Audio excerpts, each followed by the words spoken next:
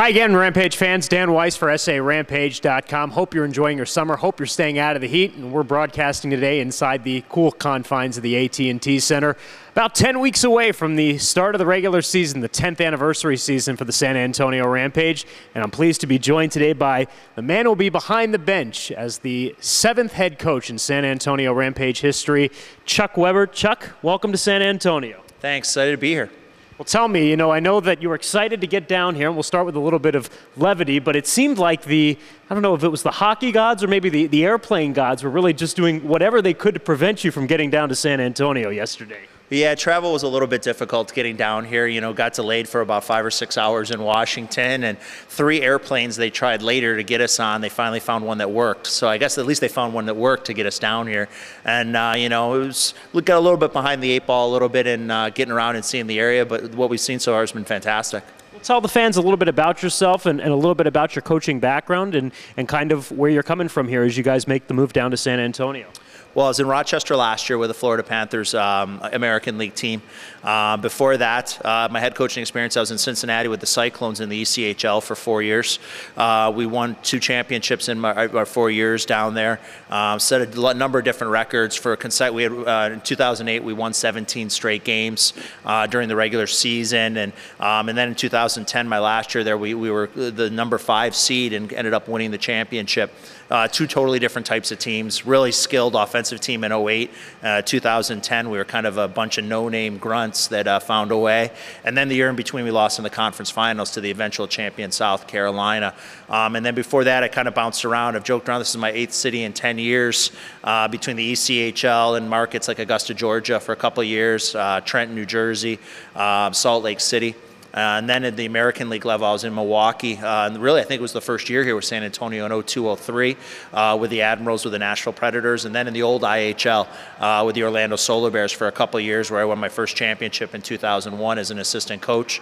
So I've been fortunate enough to win 3 championships in my 13 years of coaching. So I've been fortunate and looking forward to putting a successful product on the ice here in San Antonio. Quite a resume for a guy who's only 38 years old. Do you surprise yourself at times with that? Well, I joined coaching at a young age. We joke around from the standpoint. I had limited hands and limited feet, but I always had the mind for it. So from the standpoint of, I started coaching when I was 26 and kind of got into it young and really enjoyed the process so far. So it's been a lot of fun and looking forward to, as the journey goes here in my coaching career. This is a unique situation because while you are new to the Rampage and this team will be new to the Rampage, this is basically your team from last season in Rochester. And I got to believe that's going to make the transition not only easier for you, but easier for everybody, including the players that are coming to town here in a couple of months. Well, it is. We probably have about half our group from the team last year in Rochester, so we have a solid nucleus. Mike and Dale have done a great job of kind of filling in the holes, getting in some solid veteran guys that weren't with us last year. And really putting this roster, rounding it into shape.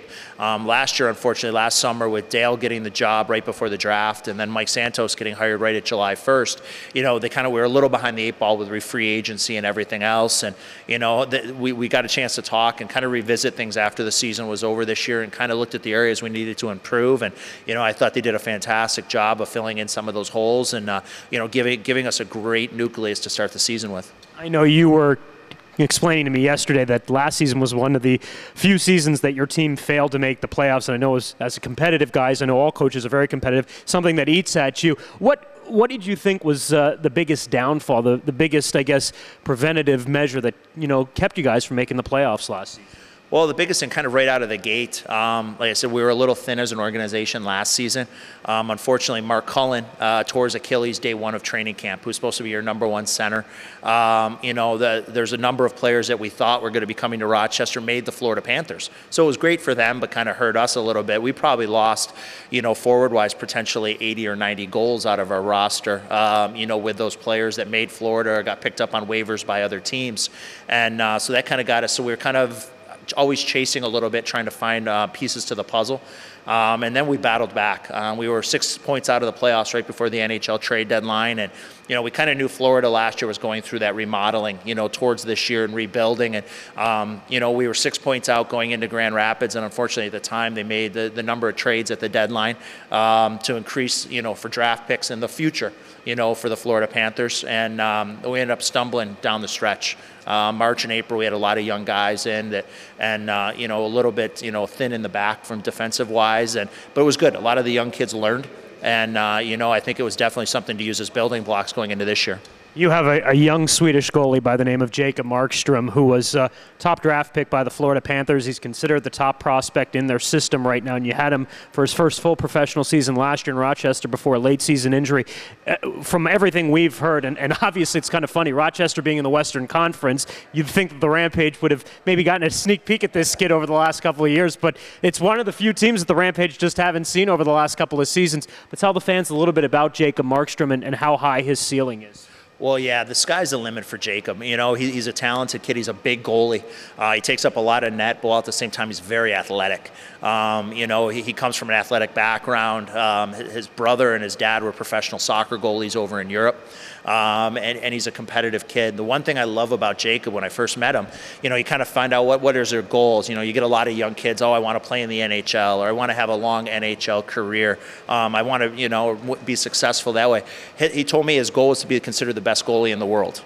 That's where his aspirations lie, and you got to love the standpoint from that where he sets the bar for himself, and he was fantastic. Once he got comfortable, like every European player, they make that little adjustment to North America. He went through that in about Christmas time last year. He really took off, and it was unfortunate he got injured because that really that hurt us going down the stretch as well. Not being able to have that two goalie tandem, especially with the number of 3-3s in the American League, and but the sky's the limit for him. He's going to be a future NHLer, and if he keeps progressing as is, the fans here in San Antonio are going to really enjoy watching him work. And with Florida going out and getting Jose Theodore in the offseason, it allows him to continue to develop in the American Hockey League and doesn't really force his hand to go and be the number one in the NHL right away. Exactly. I think that's the mindset right now, is for him to come down here, and grab the ball and run with it.